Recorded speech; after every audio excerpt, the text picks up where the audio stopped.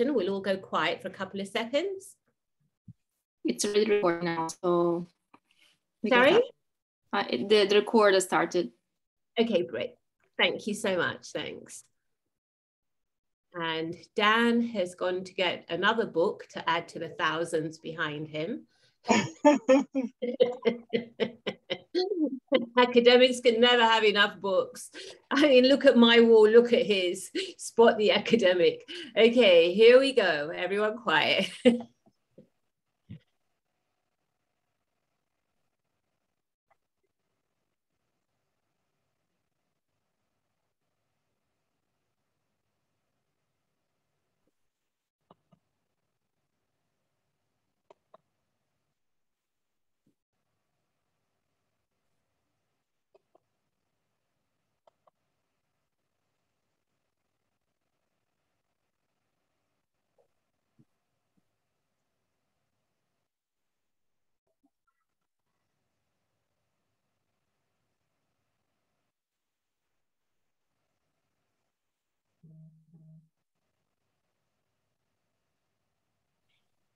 Good afternoon, everyone, and thank you very much for joining us. Just a reminder that this event is being recorded and that once we've heard from our panel, we intend to have time for questions and answers. So do please go ahead and start putting your questions in the Q&A tab, which will be at the bottom of your screen. So as you will know, this is a joint LIDC event with Afford UK, and it was born out of a big event that LIDC organised with our member colleges back in June, where we discussed various things that need to be done around decolonising global development, because as you'll be aware, the term development itself is quite a loaded trope. We had a riveting presentation then on decolonising heritage with Onyekachi Wambu from, he's director of Afford UK. And as always is the way with these things, we ran out of time to have the full discussion that we wanted to have. So I was very grateful when Onyekachi then proposed that we have a joint event on this topic. Thank you very much for joining us. Before I hand you over to Professor Ampofo, a few words, starting with a few personal words. For me, the personal is always political. I am a Creole from Sierra Leone. And unfortunately, we always seem to be in the news these days for quite sad reasons. There was that awful event last week, and I know that the Sierra Leone Dental and Medical Association is doing a GoFundMe fundraiser. So if you're able to support that, please do. I grew up in Sierra Leone, went to a church missionary society school, the Annie Walsh Memorial School, quite a prestigious school in Freetown. And there we were taught that we had to be grateful to the British for freeing us from slavery, which always seemed a bit odd to me, because we then learned that there were great Britons like Francis Drake and Jack Hawkins who came to Africa, captured Africans, sold them as slaves. So why do we then need to be grateful that they quote unquote freed us, which actually isn't how it really panned out. So this has been an area that's always been of sort of personal resonance to me. I also spent a lot of my childhood in the north of Sierra Leone, a province called Kono, which is a big diamond mining enclave. And there was almost an apartheid-like system there where my family were treated as sort of honorary whites because my stepdad was educated and made it into the senior services. And we know that the consequences of the racial division brought about by slavery and colonialism hasn't ended well for Sierra Leone, and indeed for people of African descent all over the world. We are informed by the stories that we're told, and most of us have not been the tellers of our own stories. So I'm very glad that there are people like we have on the panel here today who are able to guide us as we visit, revisit, and redress some of those stories. So for those of you who are new to LIDC, a few words about who we are, what we do. We were founded in 2007 by Bloomsbury Colleges to bring academics, researchers, staff, students, activists together to work on issues in global development. We also have a number of NGO members as well as higher education institutions. We hold events, a whole range of events. We provide a platform for the work of our colleagues and collaborators. If you look on our website, you'll see that we have featured member pieces, blogs, we do training and grant writing, workshops. We have an evaluation course, which is running this week. We do a lot of events that are for our members only. So we had a careers events for students last week. We put partners together and we provide practical help to get projects off the ground. So you may have heard of Global Panel or Action Against Stunting Hub, which is a quite large research hub looking at the consequences of poor nutrition in a child's first 1,000 days. We do encourage you to live tweet in our events. I've already sent you the useful Twitter handles, including one for the British Museum.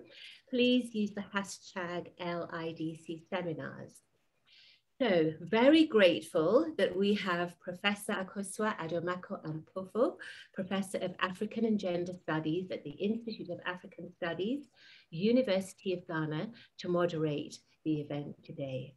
Professor Ampofo is President of the African Studies Association of Africa, an honorary professor at the Center for African Studies at the University of Birmingham, and a fellow of the Ghana Academy of Arts and Sciences. She was the foundation director of the University Center for Gender Studies and Advocacy from 2005 to 2009.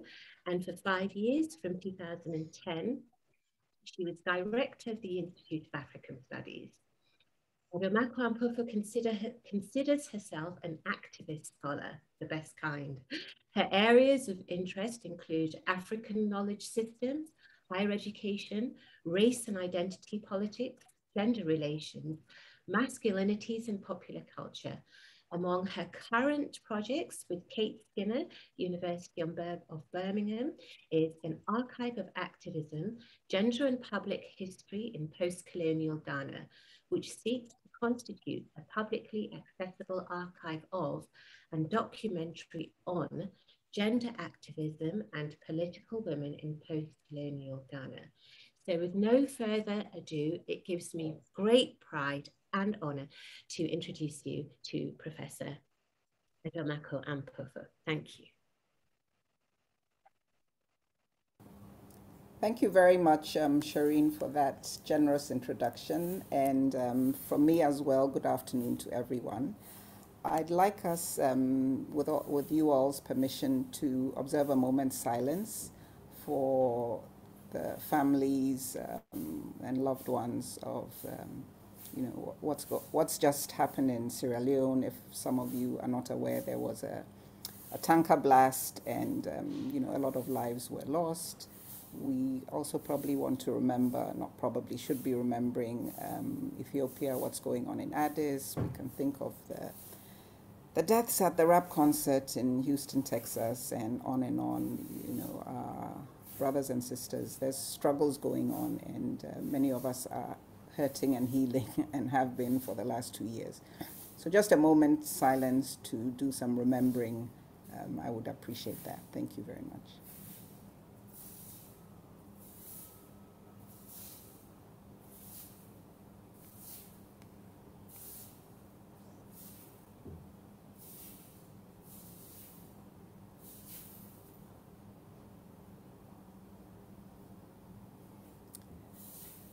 Thank you. So we're in for a treat this afternoon, and even though this is a difficult subject, it's a painful subject, the growing energy around the movement and what I have read in the last couple of weeks, that's going on, I have learned so much more, and I feel a wee bit more hopeful than I might have been without the new information that I have. So I'm really pleased that we can have this conversation.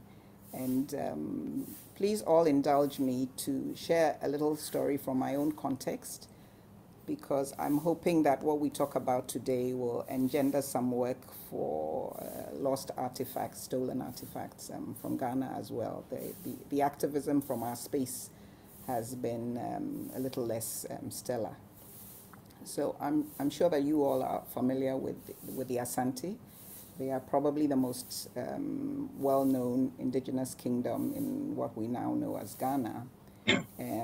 for several reasons, prominent among them being their resistance, their strong and extensive resistance to British rule. And I'm going to talk about the golden stool, the Asante golden stool. So the Asante Empire was established through conquest and negotiations under Asante Hene Osei Tutu the first, who built an empire from these several quote-unquote Akan nations, if you will. And oral history asserts that the great priest of Asante, Okomfo Anoche, brought down a golden stool, the Sikedria Kofi. Kofi is a Friday born, so the stool was born on a Friday. And the Osei Tutu, oral history tells us, brought down this stool from the heavens as testimony of Osei Tutu's authority, but also to stamp the unity of the Asante state among, this collective. And this stool not only represents the authority of the Asante Hene himself, but it also enshrines the very soul of the Asante nation. It's made of solid gold, and it never touches the ground. It's carried in processionals and has its own throne. I have only seen it once during the funeral rites of the previous Asante Hene Opokuwari II in 1999, when it was carried through the streets of Kumasi, the Asante capital. Now, Asante Hene Prempeh I was exiled by the British to the Seychelles in 1896, and in 1900, Sir Frederick Hodgson, the then governor of the Gold Coast, which is what we were called by the British before independence, demanded to be allowed to sit on the golden stool. Hodgson advanced towards Kumasi with a small force of British soldiers and local levies, arriving somewhere in March of 1900. And as a representative of a powerful nation, as he constructed it, he was accorded traditional honors upon entering the city, and the children even sang God Save the Queen. So there was this mutual recognition that you come from a nation state and we are a nation state, and we'll give you the courtesies of one state to another. After ascending the platform that had been set up for him, he made a speech to the assembled Asante leaders. The closest surviving account of that speech supposedly comes from an Asante translator, and I'm quoting, how this has been recorded for us today. So Hodgson is purported to have said, "Your king, Prempeh I, is in exile and will not return to Ashanti, Sikh." We would say Asante, not Ashanti, but this is how you will see it written in many books. His power and authority will be taken over by the representative of the Queen of Britain. The terms of the 1874 Peace Treaty of Formena, which required you to pay for the cost of the 1874 war, have not been forgotten. This was a war between Britain and Asante. You have to pay with interest the sum of £160,000 a year. Then there's the matter of the golden stool of Ashanti. The Queen is entitled to sit on the stool. She must receive it. Where is the golden stool? I am the representative of the paramount power. Why have you relegated me to this ordinary chair?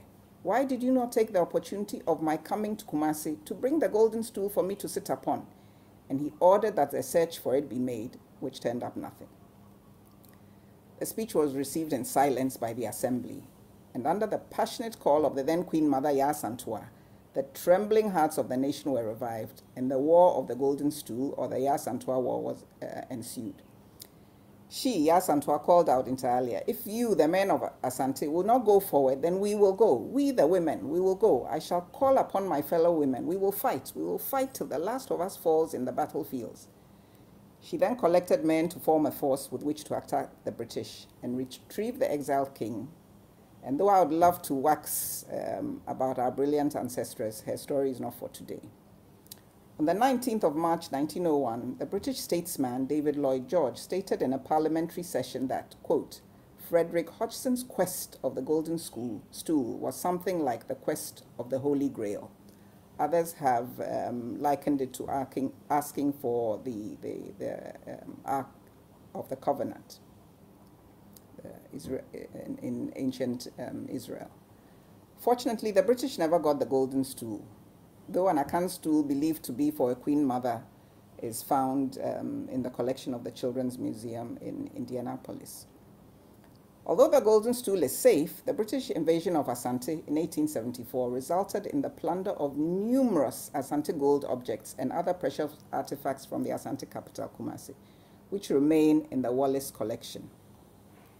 European and North American museums, including several on university campuses and several private collections, continue to benefit from the display of objects looted during the Age of Empire and colonization. Those in private collections are constantly being exchanged for huge sums of money. Many, like the Benin bronzes that we'll hear more about today, looted by British colonial forces in 1897, continue to be deployed as trophies to colonialism. Few artifacts embody this history of, and I'm quoting here, rapacious and extractive colonialism better than the Benin bronzes.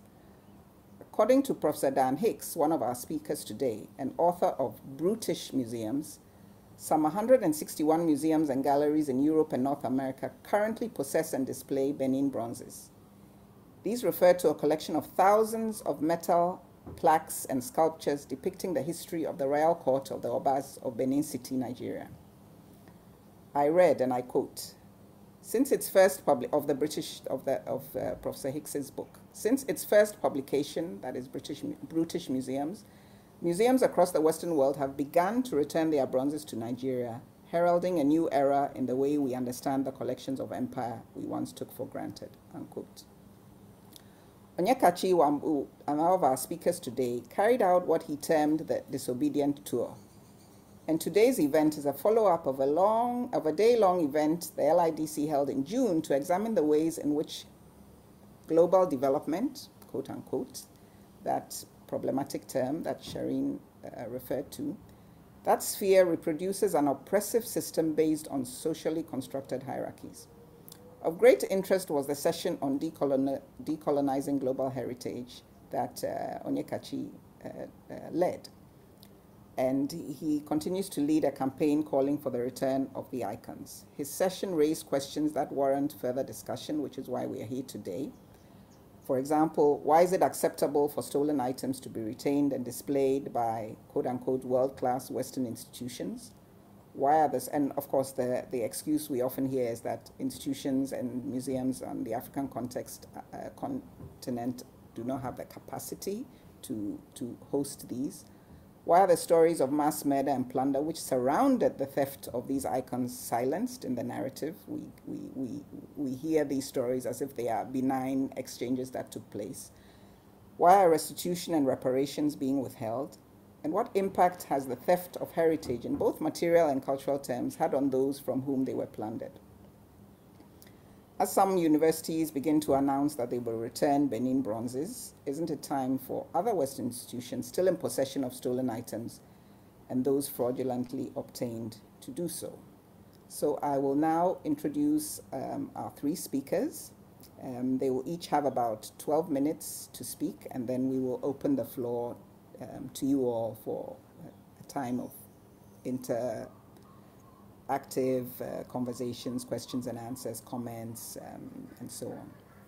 So, Onyekachi Wambu is a former newspaper editor and television producer.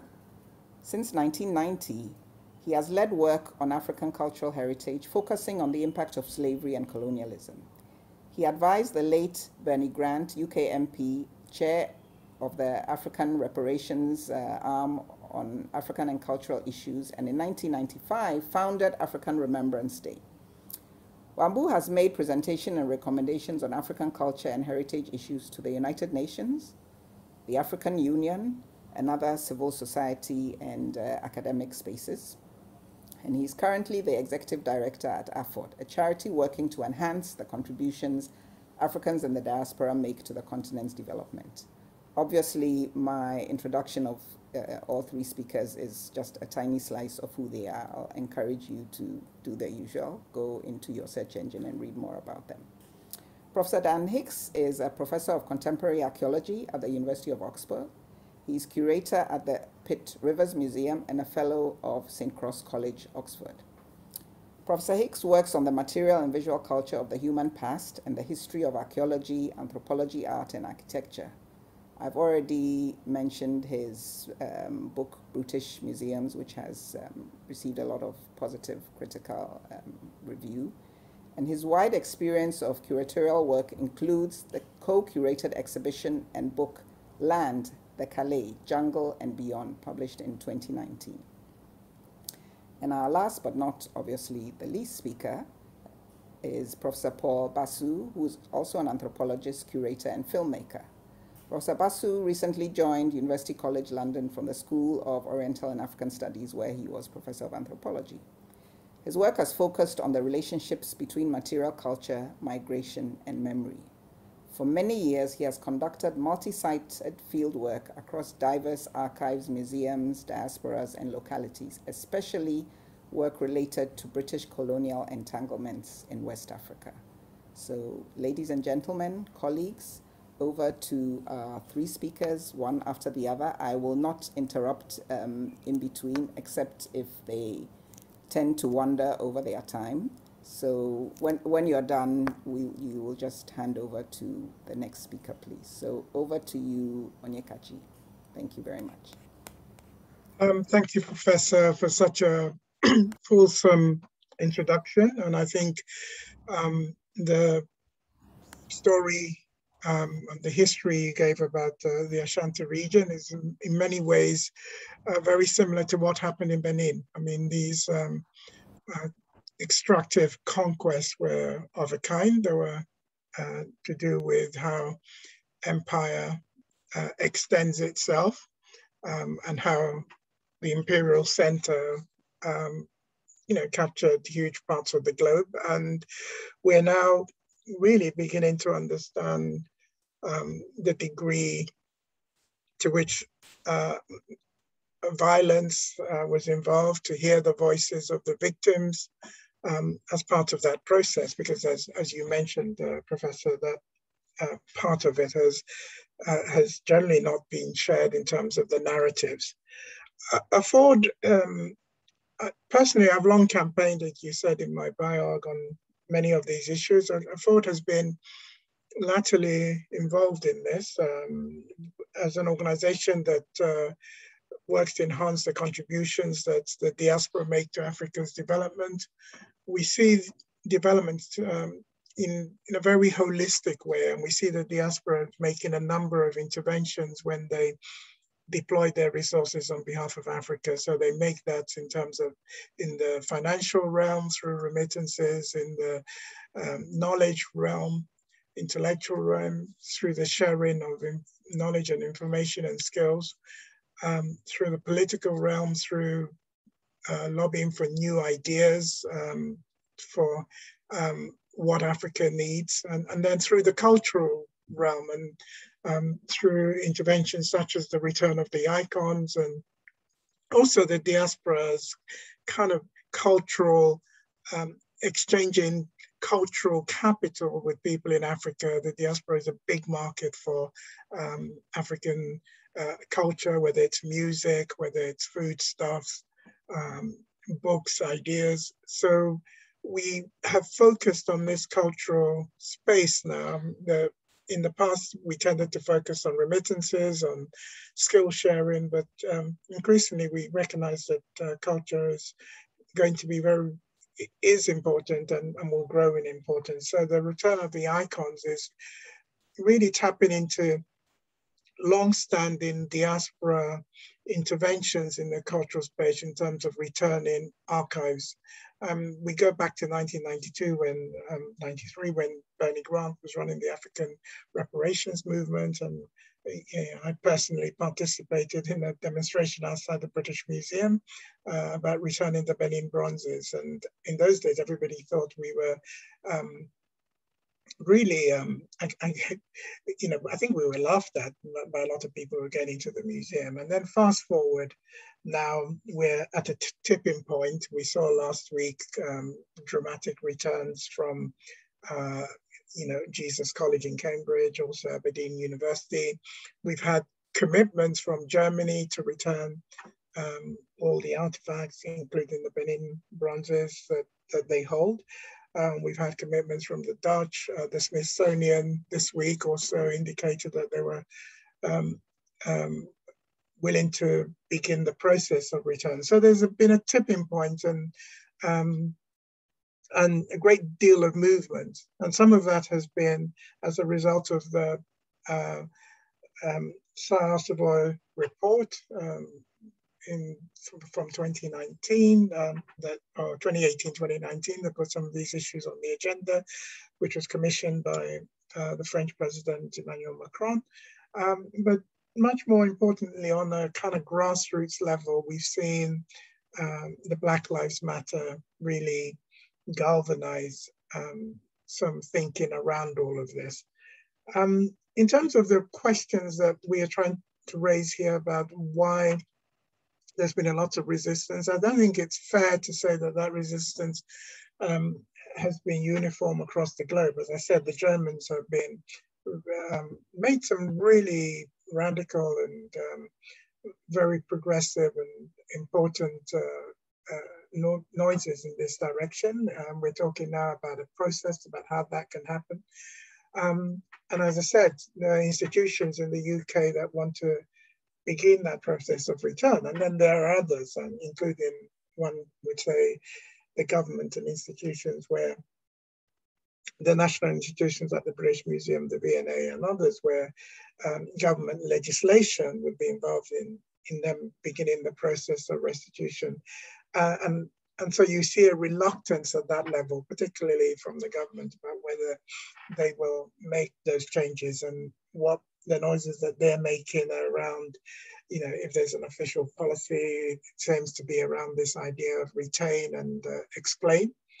The first thing I would say about that is that I think just what we're seeing then is a sort of continuum of different responses. And I've started to think about it and categorize it as, in a way, talking about the stages, the very popular stages of grief that we see, the 5 stages of grief, and with different peoples and different institutions at the different stages of that grief continuum. So the first stage is really denial, and we've seen many people denying or are not recognizing what has happened, and so there's a whole kind of discourse around that. And then we've seen a stage of anger, so you move from denial to anger, and some of what we have seen in response to the Black Lives Matter discourse has been really around anger and the attempts that people who are asking for the voices of the victims to be heard, for their perspectives to be priced into the understanding of the past, being accused of all kinds of ulterior motives, wanting to do down Britain, etc. And then we go from anger to negotiation, and we've seen various institutions actually move along that and begin that process. As I say, it seems to me the Smithsonian and others are that stage of negotiation. And then from there, we move to depression and then finally acceptance. And we've had Pitt Rivers, as I said, Aberdeen in the UK, Jesus College in Cambridge that have moved to that stage of acceptance. The rest are further back along that continuum in terms of the stages of grief. So what I find interesting about the ones who are in the denial and anger stage is that there's, even if you accept their thesis that's about retaining and explaining, we don't know what it is we're explaining in many cases. We don't, because a lot of this stuff is in basements, it hasn't been catalogued, and there have been no resources committed to getting a very full understanding of what's there. Obviously, what's on display is not, is, you know, a very small package of what is actually exists in various basements and boxes everywhere. So there's a big thing that if we're going to retain and explain, let's actually begin the question of finding out what it is that we're going to be explaining, what is there. And then secondly, we're going to retain and explain. Who does the explaining? And for me, I'm not endorsing the retain and explain policy. For me, this is, that's the first, second stage. This stuff, we're very clear that this stuff needs to go back, but at least we can begin providing some knowledge around what's there before and in anticipation of this material going back. So I think those questions are really profound, and if the government and others who even have that initial position of not wanting this stuff to go back, they at least owe us a duty to invest some resources. Museums are really stretched, and for them, lots of other areas, they don't have the resources sometimes to do this cataloguing and research work. So we would really urge that that these resources be made available. And then the second part of that is, as we tell the story, once we know what's there, then we're very clear that those communities from which these collections sort of came from should be involved in that process of reassessing or retelling, or of trying to come up with new narratives and what I would now call equal narratives of what happened in the past. Because what we have heard so far is the narratives of the victor, and we need to also hear the narratives of those who were conquered and those who were victims, and what they feel about their artifacts. I think you spoke very movingly, Professor, at the beginning about what's still represented for the Ashanti. So again, what did the bronzes represent for the people of Benin, for other Nigerians, for other Africans? And this is a kind of a complex series of engagements that we can do, and I'm really happy that Paul is here, because I think his Entanglements project has shown the way that might, one way of doing that in a really kind of respectful way with the Igbo communities from the area that he was examining in eastern Nigeria, from the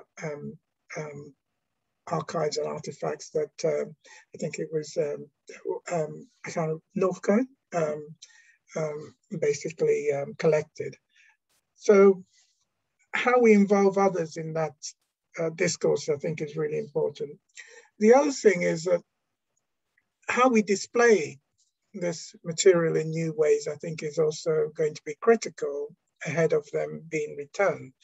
And earlier on today, I was at another conference and made the point, and I will repeat it, that for over 20 years, I have refused to go into the mummy section at the British Museum, because it had a profound problem with the display of human remains.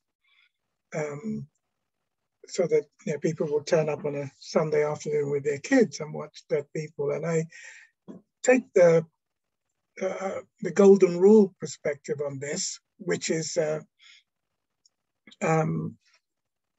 if you don't, you treat others the way you wish to be treated. And many of us would not want our relatives put on display in that kind of way. And I wonder why in the 20th century, sorry, the 21st century, we're still doing this at leading institutions like the British Museum, who, in the post-war period since 45, we made lots of commitments, and we're taking huge universal ethical positions on a whole number of issues. And it does strike me as really strange that as curators, as people who are custodians of this rich heritage, and who, and I use that word custodian and trusteeship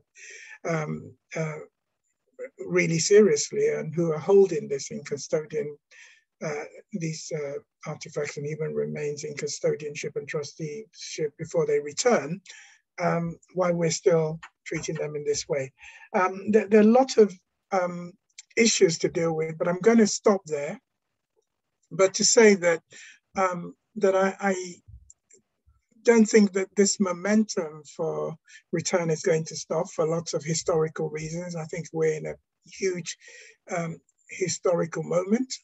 Most of this stuff was brought together as the Atlantic civilization and benefited Europe, and Europe, the small European countries were able to engage in imperial ventures to create what we see as this Atlantic civilization. And that is now, you know, under relative terms in decline.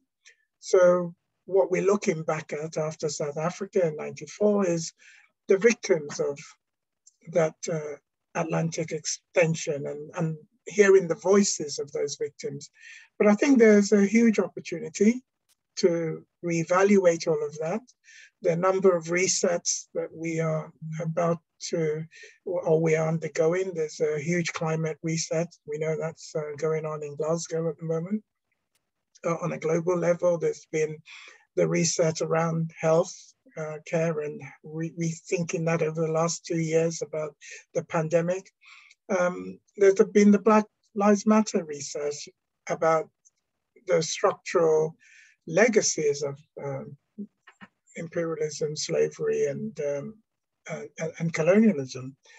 And then there's obviously much more kind of domestically here, the Brexit reset. So a whole number of resets are going on. And I think there's an opportunity to put this restitution issue inside of those big global resets. And so as we move forward to try and create a more equitable and more kind of humane, human-centered civilization for our planet. I'm going to stop there. Thank you, and hand over to Dan. Okay, wonderful. Thanks so much, Onyekachi. So I'm just going to share my screen while we talk, which is hopefully going to work. And if someone could just confirm they can see that, that would be great. Yes, it's fine. Yep. Thank you, Dan. Fantastic. Okay. So in the 12 minutes available to me, I just want to look a little bit at the language that was used in the framing of this event, and just to try and unpick that, work out what we're talking about, and whether it's even possible to decolonize history, and how that might relate to reclaiming heritage. So I guess when we're talking about the decolonization movement, we need to start with the theory and sort of thereby hopefully find ourselves in something that we can translate into practice.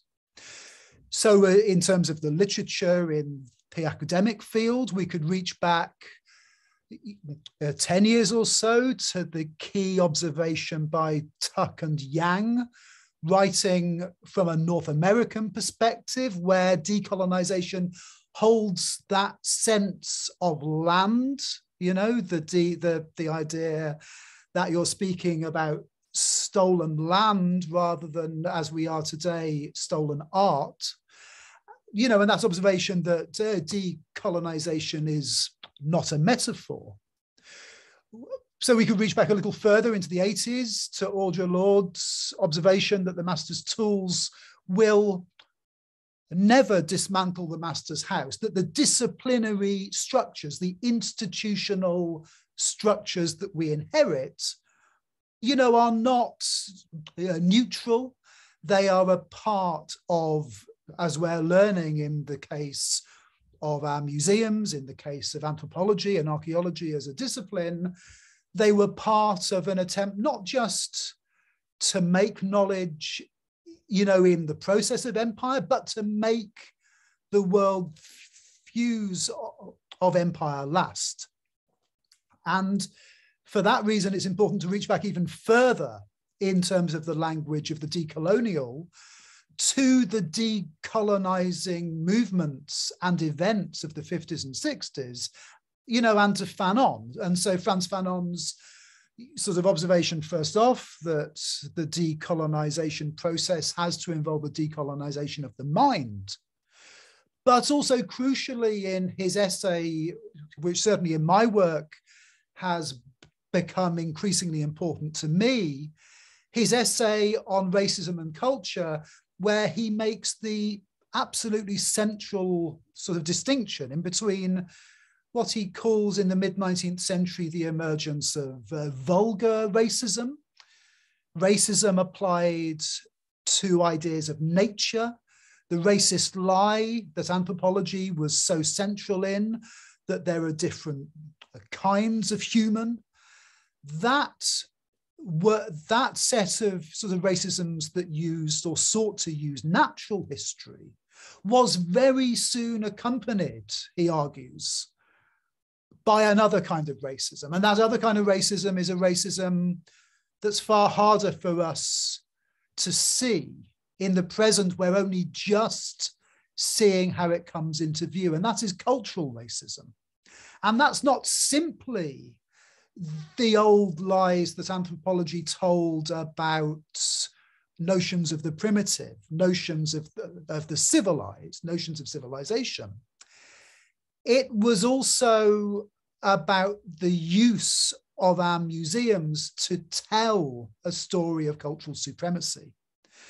So it turns out that decolonization in part is about recognizing how art and culture have been put to work to create the myth of a cultural whiteness that is in a position of supremacy. So earlier on, my book was mentioned, and I just wanted to say that in that work I've done on the case of the Benin bronzes, which is of course the most iconic example of the way in which art and culture and the display regimes of our museums and the thought processes of our disciplines were put to work for the purposes of making a victory, a military victory, seem like a cultural victory, seem like not only the reclaiming or the claim to sovereignty, the attempt to destroy traditional religion, but also the ongoing cultural dispossession of the continent of Africa. So it's the most iconic example, but absolutely not the only one. We are not going to decolonize history, decolonize our museums, or decolonize our universities simply by returning the Benin bronzes, because they're only one set of objects, of royal sacred items that were taken in such sort of conditions. And importantly, the Savoir report that was mentioned earlier that came out 3 years ago, the French report into restitution, introduced the notion of consent into this conversation. So the question of the taking of culture without consent has to take us into other sort of contexts outside of only the military expeditions, into other conditions where items were taken. And the contemporary consent of the rightful owners, of the descendant communities in the present, to have a central role in actually seeking to determine what happens to those objects next. But I put this image up actually really not to talk about my book, but to talk about the reading for decolonization that we need to do that pushes back further than Fanon, to Césaire and to Du Bois, but also the crucial way in which African scholarship is at the center of these arguments at the moment. And so Achille Mbembe, for example, who is quoted there at the bottom, has been incredibly important for me personally to learn from. And of course, more generally in the museum sector, we're learning that the notion of what a museum is being reinvented by our African colleagues. The most exciting thinking about heritage, about culture, about museums is really coming at this moment from the continent of Africa and from indigenous communities in North America and elsewhere in the world as well. But the risk for us in the UK is that decolonization turns into something very, very superficial. So here I think the observation by Samaya Kasim, who wrote a reflection on her involvement in the very important exhibition at the Birmingham Museum and Art Gallery in 2017 that was known as The Past Is Now. The Past Is Now show was about the presence of empire in the city of Birmingham, the ongoing presence of it. And she was one of 4 community curators who were involved in order to seek to diversify that narrative, in order to tell unwritten histories and so on. And in this really, really important intervention in reflecting on that process, she talks about the risks of co-opting. She talks about that sense that if the museum in part was set up in order to present a certain worldview of cultural supremacy, are we really going to trust it that it simply needs to tell the other story, simply to add in further histories without actually sort of making a change, without giving anything up? So as she put it in that important piece that you can find online, I do not want to see decolonisation become part of the British national narrative, or as a pretty curio with no substance, or worse, for decoloniality to be claimed as yet another great accomplishment from the British. So the railways and the 2 world wars and 1 World Cup are now fantastic. Decolonisation as a celebratory sort of narrative, that's a real risk. So in the context of the conversations we're having in the streets about the erection of racist monuments, which is a recognition that comes from the African-led movement of Fallism. The Fallism movement emerged in Algeria in the 1960s. It was seen, of course, with the Rose Must Fall campaign in Cape Town in 2015. And that moment, Onyekachi a moment ago mentioned the key watershed of apartheid. Well, of course, in 2015, the reason that roads fell at Cape Town was that there were students who were 18 or 19 years old that were born after the end of apartheid, but continued to experience institutional racism and everyday racism, racism at the heart of the academy. And in the center of that campus was an image of Cecil Rhodes. So art and culture very literally being put to work to naturalize, to normalize, and crucially to make last that vision of white supremacy, of anti-Black violence, and of enduring empire. So what's happening now, from African-led thinking, is that the dots are being joined up in between the use of culture to tell that propaganda in the streets outside to what happens inside our museums. So those of us who work in institutions like this at the Pitt Rivers Museum have centrally not just to talk or have dialogues, but be ready to recognize the role of these institutions as a central part of what, in the book I call white infrastructure, and to be ready physically to dismantle that infrastructure. What that means in part is simply shining a light, as we heard from Onyekachi, upon what's in the stores. And I want to finish, and I've added this in after hearing the wonderful comments with which we opened.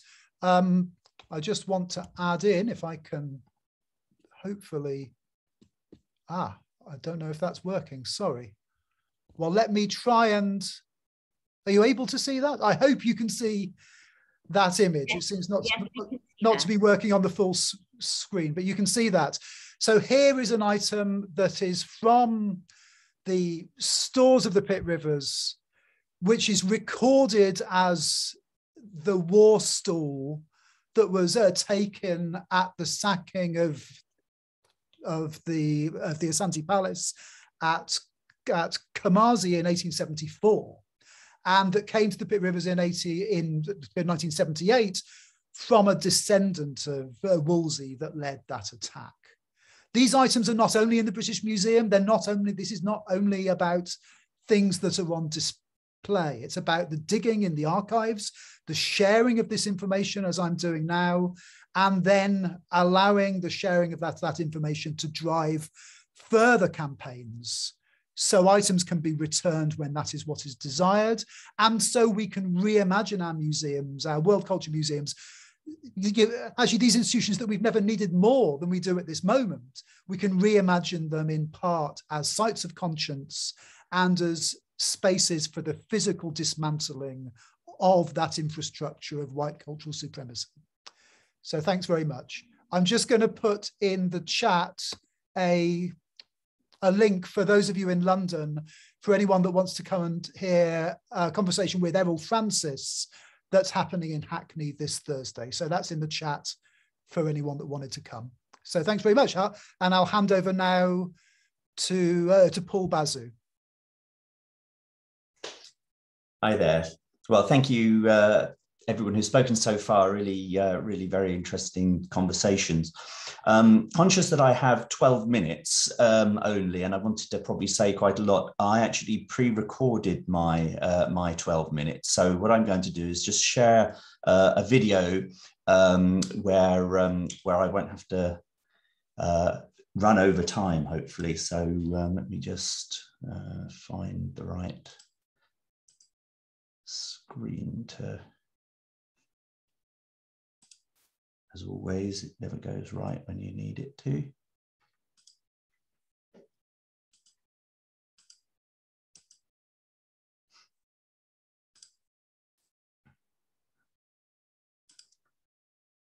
Perhaps you could tell me if this is visible now. Just 2 weeks ago, the first institutional returns of artworks looted during the British sacking of Benin City in 1897 took place in Cambridge and Aberdeen. At last, it appears that progress is being made. Many European museums have now pledged to return looted Benin treasures.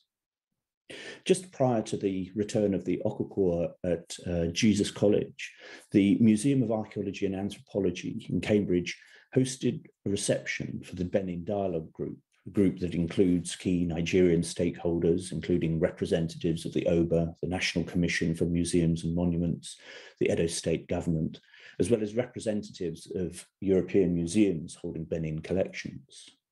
Before the OBA's brother and senior representative, the museum's director, Nick Thomas, reiterated the intention, indeed the expectation, that it would be returning its collection of artworks looted from Benin in 1897. While at the Museum of Archaeology and Anthropology, the Benin Dialogue Group delegates also visited an exhibition, and it is this exhibition that I'd like to talk about briefly today. The exhibition, Re-Entanglements, Colonial Collections in Decolonial Times, is the culmination of a collaborative project that I've been leading over the last 4 years, also called Re-Entanglements. I've only time to discuss this very briefly now, but I invite you to visit the project website, re-entanglements.net, and of course, the exhibition itself, to get a fuller sense of what we've been doing. As treasures looted in the context of a violent colonial military campaign, the case of the so-called Benin bronzes is, from an ethical point of view, relatively straightforward. And museums are increasingly acknowledging that their claim on these artworks is not ethically supportable. The Re-Entanglements project, an exhibition, is concerned with archives and collections where the case is, I'd suggest, not so straightforward. And it is the question of the status of these cultural materials that I should like to pose in this short presentation. The exhibition itself is conceived as a space of debate. Its various installations use the archives and collections from a series of colonial anthropological surveys in Nigeria and Sierra Leone to pose questions about the significance and values of these materials today. Can the legacies of colonial projects, photographs, sound recordings, botanical specimens, written descriptions, contribute to contemporary projects of decolonizing history and reclaiming heritage? The surveys were led by this man, Northcote Thomas, who was the first government anthropologist to be appointed by the British Colonial Office. He led 3 anthropological surveys in southern Nigeria between 1909 and 1913, the first of which was among Edo-speaking communities. And during this time, he spent several months in Benin City itself. This was, of course, just 12 years after the British military campaign. He conducted a 4th survey in Sierra Leone in 1914 to 15. The exhibition is not about the surveys themselves, but rather with what we might call the decolonial afterlives of the materials that emerged from them and which have been hidden away in museum storerooms and archives for over a century. This display case provides some of the background context and shows the technologies used by Thomas and his local assistants that produced the archival materials. Unfortunately, there isn't time now to discuss the various displays. One thing the exhibition seeks to do, however, is to recognise the plurality of perspectives and responses that these colonial images, objects, sounds and texts elicit. For many, these physical type portraits epitomise the violences of colonial racial science. But what is understood as an offensive, objectifying image by one person may be cherished by another for the visceral connection it affords with an ancestor. We've collaborated with many Nigerian and Sierra Leonean artists, inviting them also to interrogate these images and artifacts. We've mined the archives and collections for metaphors that speak to the coloniality of their context, metaphors of damage and fragmentation, but also intimations of repair and transformation. I'd like to play just a short clip of a documentation film about the exhibition that we've made, which hopefully will give you a sense of the exhibition and the kind of debates we're trying to provoke. The way I see folks who were colonized, I like to think of us as a very strong and beautiful people. I think it's very, very important that we don't erase what happened or we don't try to rewrite history.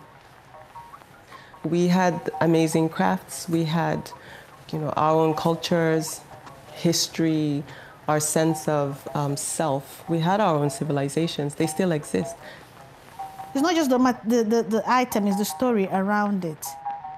I thought seeing the reconstructed pots and the broken bits it just told a story on its own.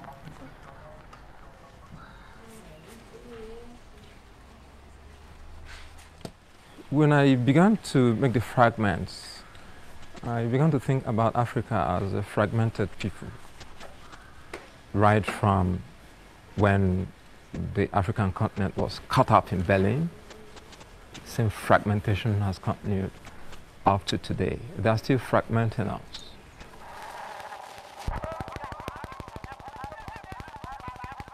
I mean, like many of the characters that Northcote encountered and took photos of, they all have very significant topics to talk about.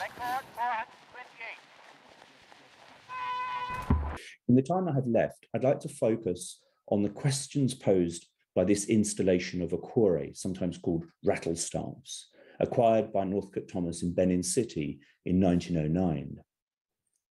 The akore are juxtaposed with photographs from Thomas's surveys, showing similar staffs in their cultural context. In the background is this image of the ancestral altar in Chief Ezomo's palace, also from 1909. You can see the akore leaning against the back wall of the altar. They were traditionally commissioned to be carved by an eldest son on the passing of his father and placed on the altar. Collectively, they presence the spirits of the ancestors. Akore are also used in ceremonies relating to the various Edo deities, or Ebo.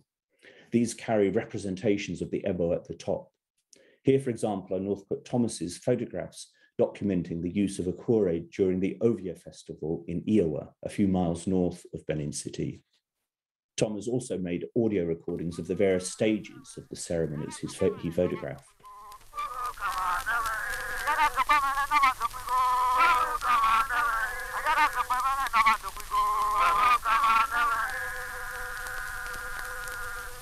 Families, especially chiefly families, still have ancestral altars which still bear akore. Here is the present altar in the Ezomo's palace, and here is the Ezomo himself holding Thomas's photograph of the same altar as it was 110 years before. One can buy ready-made akore in Benin City today, or commission a carver to make one. But back to the questions posed by those akore collected by Northcote Thomas. It is often suggested that all collections in ethnographic or world cultures museums were looted or stolen, like the Benin bronzes. In fact, the majority of collections were acquired through purchase or exchange.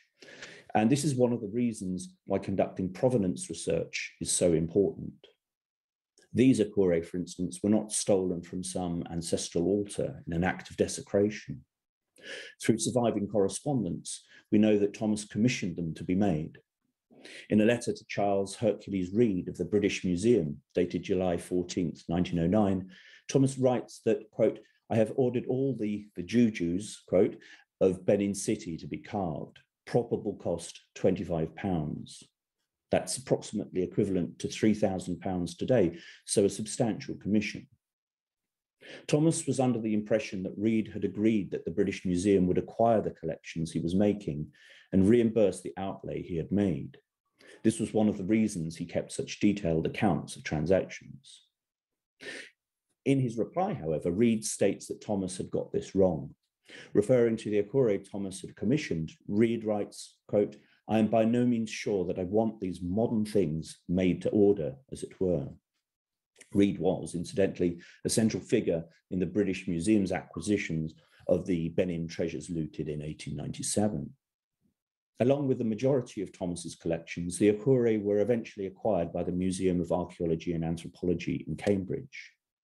Here are the catalogue pages, which list the various deities, or ebo, carved at the tops of the staves. And here are the corresponding akure themselves.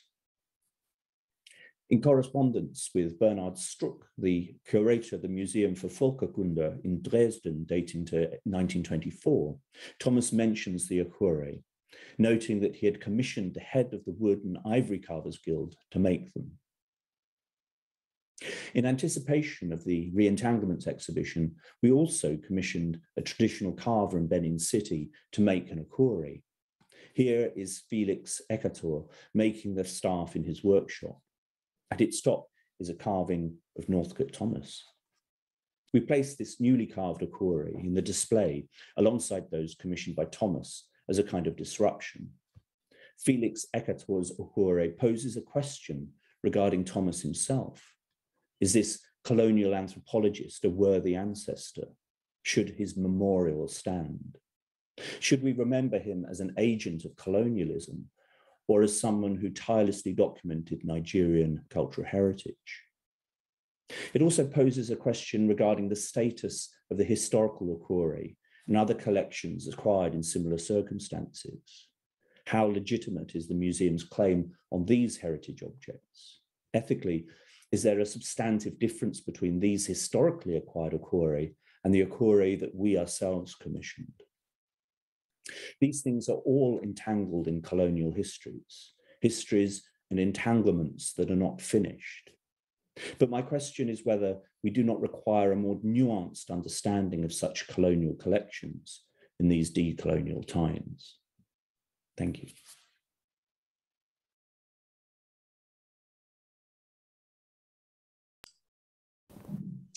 Thank you.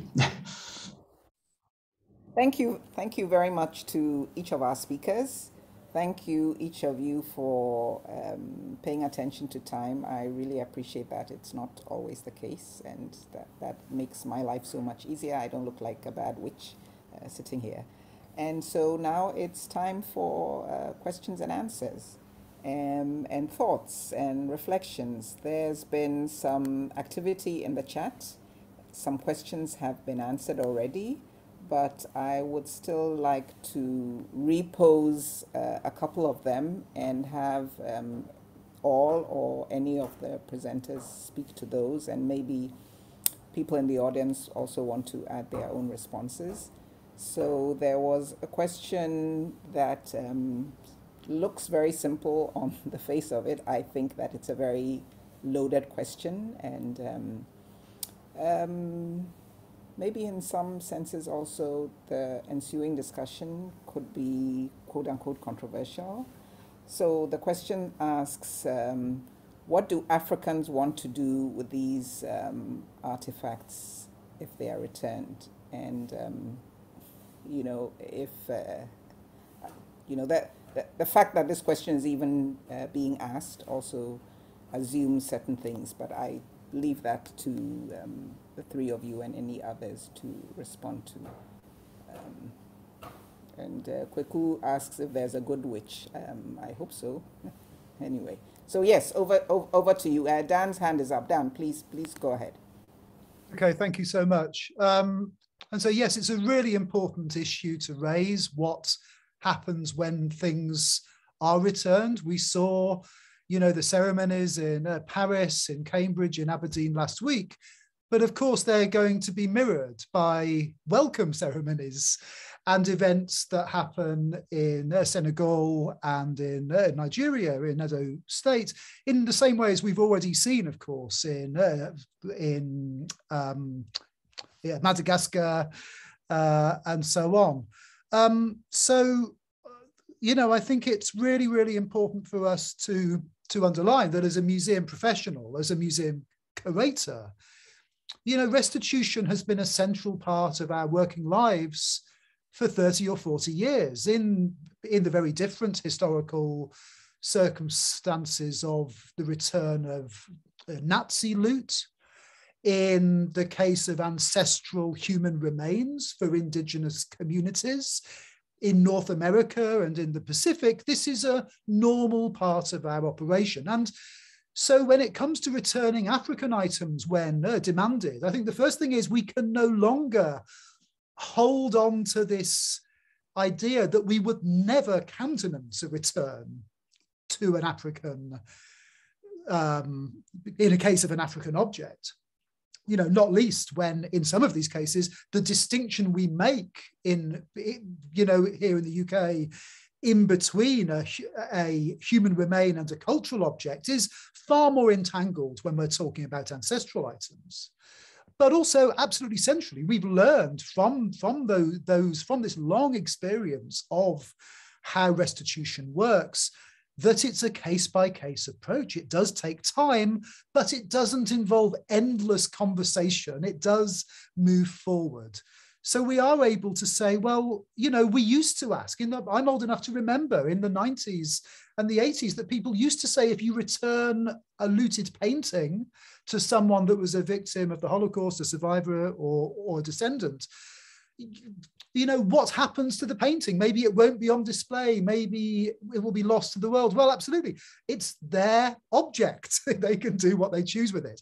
For human remains, when we return them to indigenous people, we do not say you have to build a racist museum to display this this ancestral human remain. No, of course, normally those items, those human remains are actually destroyed because they are buried.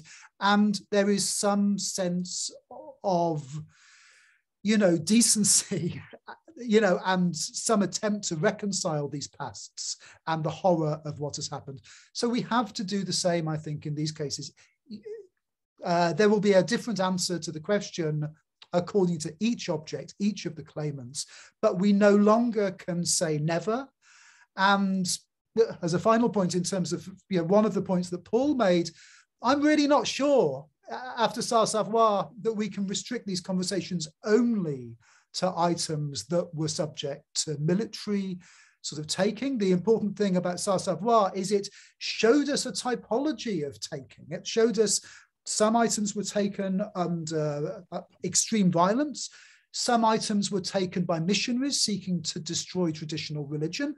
Some items were purchased. Some items were made for commission. But is it possible to buy or to commission items actually which are inalienable, which are sort of which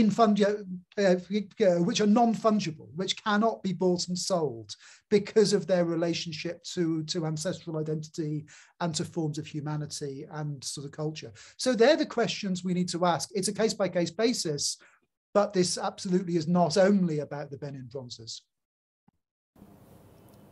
Thanks very much, Dan. I know, Onyekachi, you responded in the chat box, but I wonder whether you and Paul have anything to add to that. And either of you can go, and remember to unmute yourselves. I don't really. I mean, I think ultimately if we're returning something that belongs to the people, they will use it how they want. But I did give in the chat box some, in the Q&A box, some ways in which people will use it. I just a couple of points I'd like to add, and again, it's not a disagreement on matters of principle, but it's about dealing with ambiguities, and you know, and this is the problem. And Dan has criticised this notion, you know, throwing something back into the area of ambiguity causes delay, causes inaction. So I'm not by any means advocating that. But at the same time, I think one needs to think, we're talking as if ownership in Africa is always uncontested. And we know that this isn't the case. So we can't just ignore these matters. Is it you know, a question of a palace?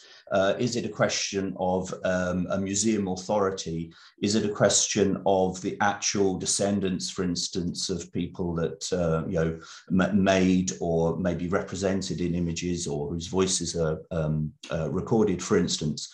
So there's potentially a plethora of different owners, local owners of this material, and that is challenging. The point I was trying to make wasn't one of simply these things, if they were acquired through purchase, for example, are therefore not to be returned, so much as to, again, just to open up the complexity, because I think the debate has been skewed through actually ethically straightforward cases. And I think there is a difference between objects that were looted in the context of military expeditions as opposed to ones which may have been purchased. And one can project certain things onto objects that they may not possess. Often objects were manufactured but not activated ritually, let's say, and they have a different status than what Dan was referring to in being inalienable. In fact, many objects were alienable. They were you could buy them in the market. They didn't necessarily have that ritual efficacy until they'd been through a ritual kind of thing. So we can project things onto objects. And that's why I wanted to raise the question of what's the difference between us, for instance, as part of this exhibition, commissioning an ukore as opposed to Thomas. Neither of them went through a ritual kind of process, I believe.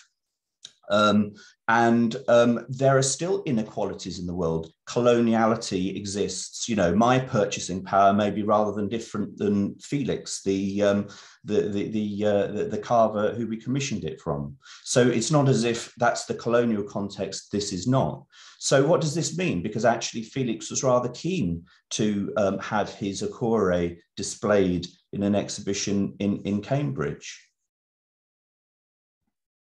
And so, yeah, I wonder if I could just sort of agree with a lot of what you've just said there, Paul. Exactly, I mean, we absolutely agree it's a case-by-case basis. I think we have to, though, be very careful of the slippery slope, you know, that we can find ourselves on when entanglements and complexities are put forward by some in these conversations as reasons not to return when a demand has been made. So to take, let's say, examples where there are multiple contested claims within a nation state, it's our job in, you know, the Northern Hemisphere to put faith in the legal processes and in the ethical processes in institutions in, let's say, Nigeria or other African nations to work these issues out without the ongoing interference or the role of the museum curator or the academic as the judge and jury on that process.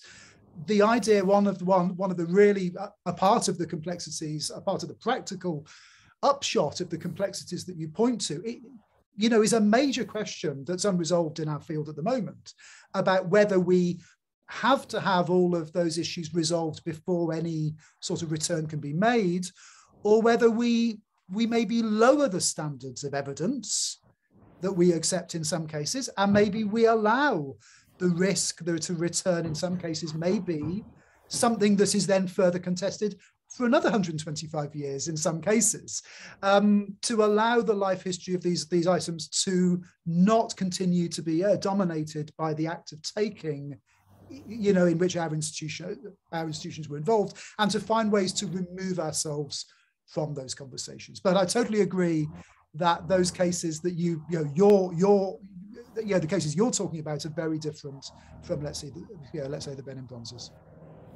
Onyekachi, before you come in, I don't know, I'm not going to presume what you are going to say, but when you respond, perhaps you can also speak to the notion of, as is coming out in the chat and also emerges from what both Paul and Dan have said, you know, what is the responsibility of museums in facilitating, if you like, that conversation. The questioner says, what responsibility do institutions have for negotiating competing claims, for example, between direct descendants and national institutions? And I would add also, in whatever it is that institutions do, you know, who should they be inviting to the table? I know that we will look at this on a case-by-case basis, but maybe there is some, you know, kind of, I don't know, formula, for want of a better word. I know you understand what I mean, so thank you. Go ahead.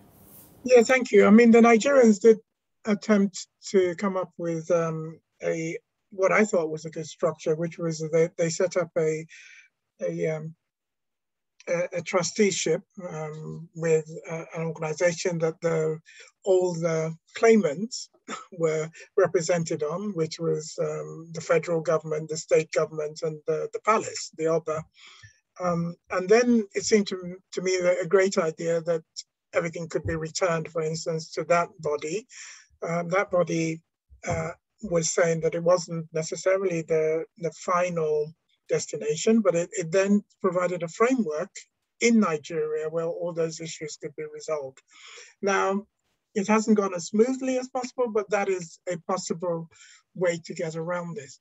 But the broader point I was going to make was really on two fronts, just in response to Paul. One was that there is, I watched the images of the relics and that were returned to Madagascar from when they were earlier this year, and it was very moving. And it was the whole country, or you know, the capital, came out when it landed at the airport, and her crown and different parts was then transported to where it was the final resting place. The streets were all lined, and what we were witnessing was almost that if history had been frozen when they were conquered, because that's what it was, and now history was alive again.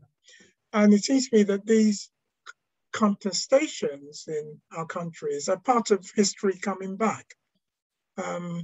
You know, Benin has a right to talk to the Nigerian state in terms of its relationship to the Nigerian state, to have a conversation about where these items rightly belong. Do they belong in a national museum? Do they belong in the Oba's palace, since they were family relics, or do they belong in a state museum? So those are conversations that Nigeria can have within the context of, you know, the big restructuring that we're having in the Nigerian state at the moment about what belongs to the federal government, and you know, the competencies that belong to the states and the competencies that belong to the local governments, and that's history coming back alive.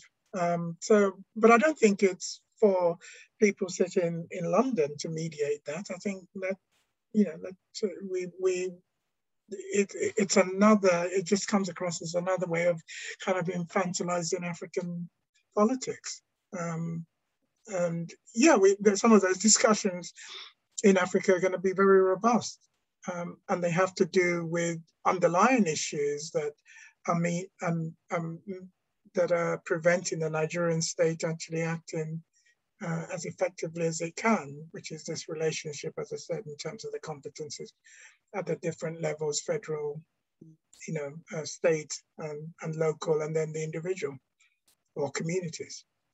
But I'll stop there. Thank you. Okay, we need to wrap up soon, so I'm going to give each of you a minute to speak to whatever is burning heaviest on your hearts, but just to ask also that one or the other of you might consider this notion of the extent to which there's a question from Felix Martin about the extent to which museums have incorporated technology in their curation, and I think that dovetails into Flora Mara's question about what about digital rights. So we'll return the object, but we'll retain the digital rights. And then there was a direct question to Paul. I don't know if you've seen it in the chat. It's a longish question. Maybe you want to use your minute to speak to that. And then there was one more about how you all feel about craftsmen making replicas. So of a Benin mask, a golden stool, whatever it is. So you each have your 1 minute to use as you wish, and then we'll turn it over to Shireen to make some final announcements, and then we'll say, call it a day. Thanks. Who should go first? Okay, I'll go first. I want to thank you first, Akosua, for facilitating this really brilliantly. But in terms of my comment, it was really, there was a question asked about the British Museum being the custodian of a global story. And I always wonder why the universal is only ever possible in the West. Why can't Africans be the custodians of global stories? And this actually goes to the heart of this issue of the center and the periphery and the relationships that we're trying to reverse. It isn't only possible for the British Museum or London to tell this global story.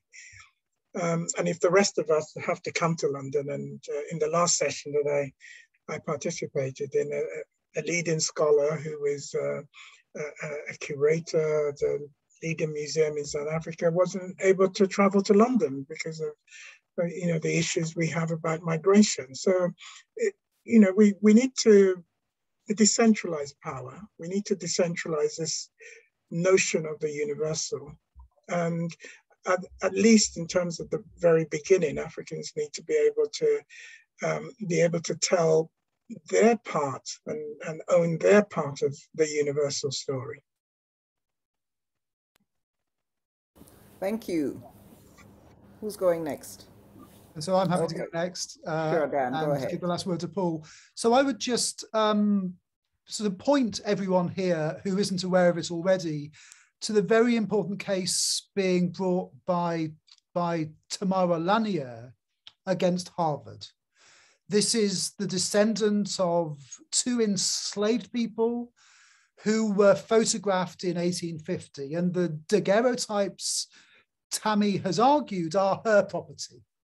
So I was approached to write one of the amici, one of the expert witness statements that went before the Massachusetts Supreme Court last Monday, a week ago today. And fascinatingly, the court was fairly skeptical of the property right Harvard has in those photographs. So we need to watch what's happening with the images of the ancestors. We need to watch what's happening with the recognition of human remains in our anthropology museums. And we need to watch the third leg of that stool, which is what's happening with cultural items. This is a fundamental shift in how we see anthropology, how we see the spaces anthropology has carved out, not because of something local about our discipline, but because, anthropology was a central part of the creation of forms of white supremacy that are with us in the present. And that physical dismantling of the ongoing violences that are hidden away in our stores, it isn't enough for us simply to do nothing anymore. So the wider public have an interest here, and let's watch and see what happens with that legal case, which will be so important for anti-racism and so important for ethical practices in our museums. Thank you, Dan. If you have any link that you could share in the chat on the latest, you said it was just Mondays, that would be great, I'm sure, for everyone to read. Over to you, Paul. I always have a habit of playing devil's advocate, I think, just to because I think the important thing is for us to debate these things and to also attend to the complexities in these. I suppose I'd like to just look at the other side of anthropology in my closing comments, which is, yes, and I by no means would want to escape the Dan's critique of anthropology and its history. But there's another side of anthropology, which is about human curiosity and understanding each other. And I think that there's a more cosmopolitan kind of worldview as well. I'm worried in all of this, in these debates, this kind of culture war type of version of this debate, is that we end up kind of enclosed again into very narrow kind of identities, essentialized identities, very territorialized identities, which goes against the gist of our understanding of our long history as migrant species. We're all African in that sense, you know. And I think there's something that's lost when we kind of bring up the borders, as it were. And so I suppose my hope is that there's beyond this a more cosmopolitan, a more hopeful, sense of being, sharing the world and sharing these responsibilities in a more just way, of course, than our, history has shown us. So I think it's that sense that I'd like to leave with, rather than this one where, I can only speak for my village, as it were. Thank you so much. And as this is a conversation, I don't know if the organizers are able to share the questions with all the presenters. I'm sorry, there's a plane flying overhead, so I'm going to shout to drown it out. Shireen, I don't know if it's possible to share the questions with the presenters and whether the presenters would care to continue that conversation off this space. I know everyone's busy and so on, so I leave that to all of you to decide. And Shireen is going to have the last word, so I just want to thank all three of you for this fascinating and extremely edifying, if at times painful, conversation. And of course to the audience for their insightful questions. And hope that this, there's a rumbling going on, and that, as the stone rolls, it will indeed gather a lot of moss. So over to you, Shireen, and thank you. Thank you so much, Professor. I particularly want to thank Onyekachi Wambu, because if he hadn't taken the initiative to get in touch with LIDC and say, let's hold this webinar, it might have been another couple of months. At some point, I'm sure I would have, because it's a passion of mine.